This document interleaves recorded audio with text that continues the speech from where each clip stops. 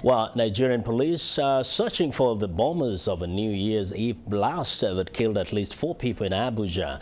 Nigeria's president is blaming a radical Muslim group that earlier claimed responsibility for a Christmas Eve bombing.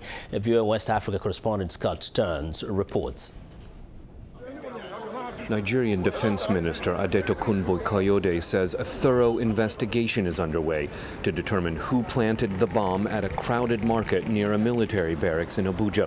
He says the attackers will be tracked down and will be made to face the full wrath of the law for setting off the blast that also injured more than 20 people.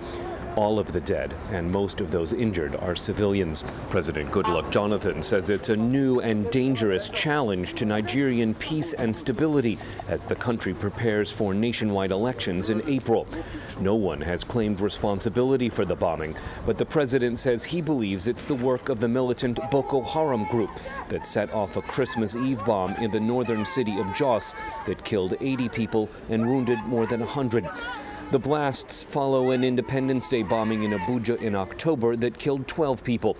Several people were injured Wednesday by 2 blasts at a political rally in southern Nigeria before the New Year's Eve blast at a popular meeting spot for soldiers and civilians. Well, we were there, we went to buy some fish with my sisters, and we were waiting, and the next thing I heard was this sound that was very terrible, and we all started running. On getting to a particular spot, I stopped and realized I had this. That's all I can really say about it. When did it happen? That was at about 6:30 or so in the evening. How big was the sound you heard? It was really very, very loud. Very, very, extremely loud, because it left my ear having some funny sounds afterwards. I'm still feeling fun in my ear.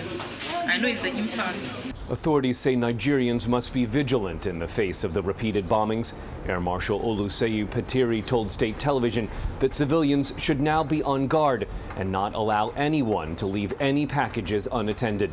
Scott Stearns, VOA News, Dakar.